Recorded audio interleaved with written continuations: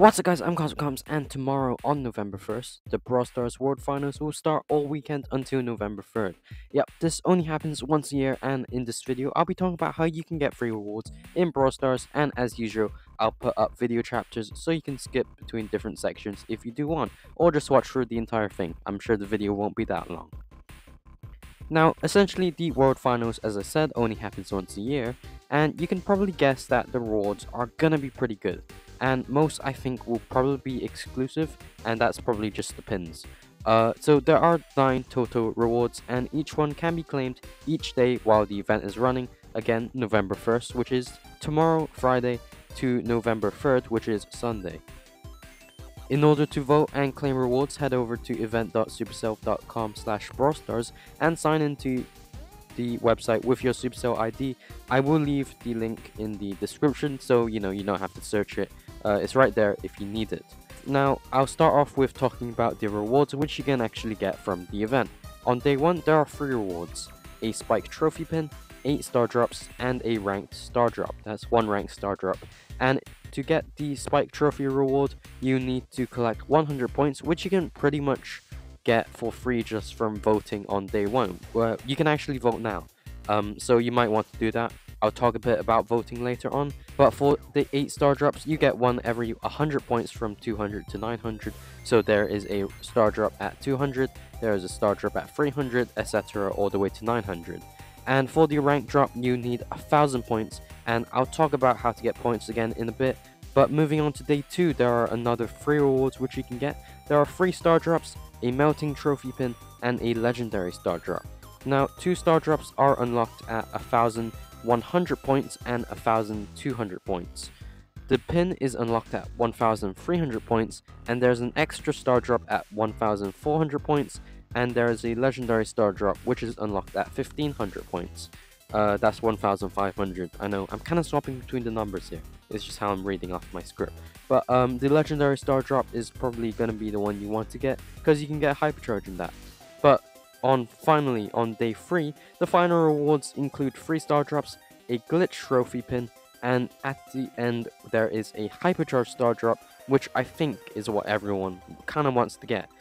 Now, the 3 star drops are unlocked at 1600, 1700, and 1900 points, and the pin is at 1800 points, so that's in between the 2nd and the 3rd star drop.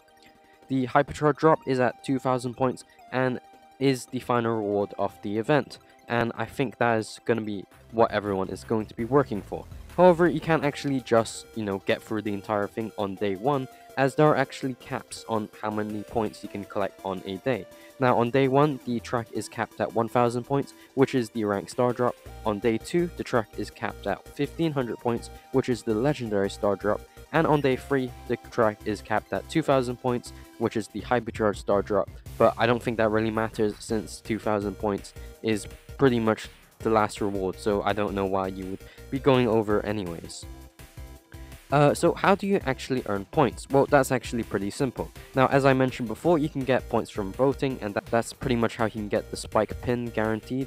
And the link for voting site is in the description, as I mentioned earlier. However, if you vote for the correct winner, you'll get an additional 150 points, which is massive. So you want to vote carefully. If you vote for the winning team of a certain match, then you get that extra points. And in theory, if you vote correctly, I think you can get through the entire event without actually interacting during the actual esports livestream.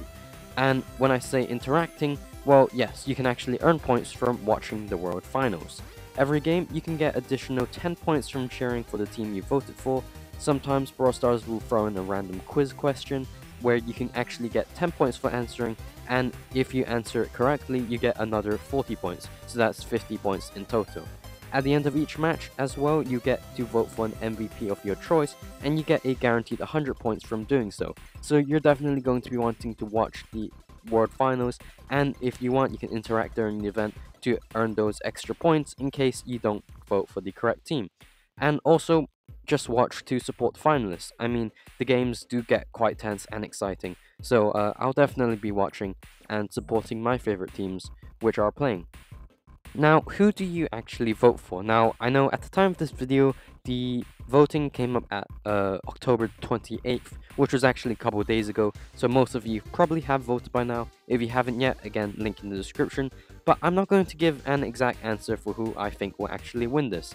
Now, I have made votes, I'll put it on the screen, but Brawl Stars has given some things to help make your voting easier.